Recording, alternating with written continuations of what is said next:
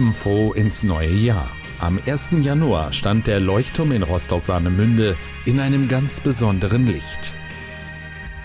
Zum 14. Mal wurde am Neujahrsabend der Leuchtturm in Flammen präsentiert. Ab 15 Uhr stimmten sich zahlreiche Besucher mit Glühwein und Bratwurst auf das Spektakel ein. Einige von ihnen schmiedeten noch schnell ein paar gute Vorsätze für 2013. Ja, in erster Linie möchte ich erstmal ein bisschen mehr Sport machen, glaube ich. Das möchte jeder, ne? Gesund bleiben. Haben Sie Vorsätze für 2000?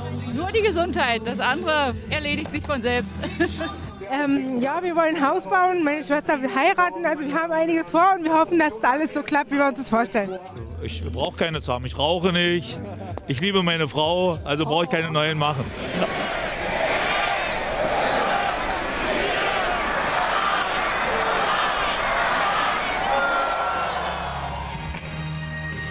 Punkt 18 Uhr war es dann soweit. Mit Liebesliedern, Feuerwerk und Lasershow rund um den Leuchtturm wurde das Jahr prachtvoll begrüßt.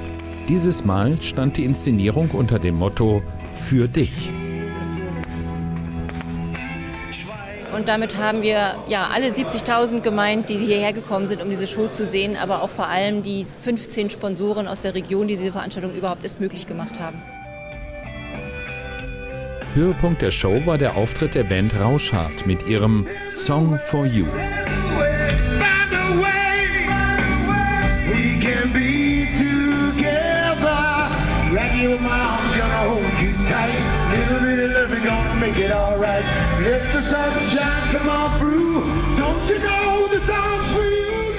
Ermöglicht wird die eintrittsfreie Veranstaltung alljährlich von Sponsoren und Partnern.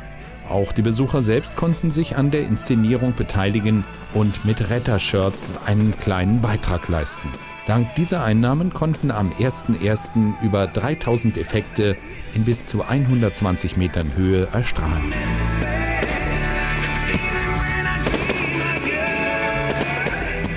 Es ist sehr gut gelaufen. Es war wahrscheinlich eine der romantischsten Inszenierungen, die wir je erlebt haben. Und man hat es an den Reaktionen der Leute auch gesehen, dass es sie bewegt hat. Trotz Nieselregen und frischen Temperaturen waren auch in diesem Jahr Strand und Promenade von Menschen gesäumt. Rund 70.000 Gäste verfolgten den Leuchtturm in Flammen 2013 und freuen sich vermutlich schon auf ein Wiedersehen in 2014.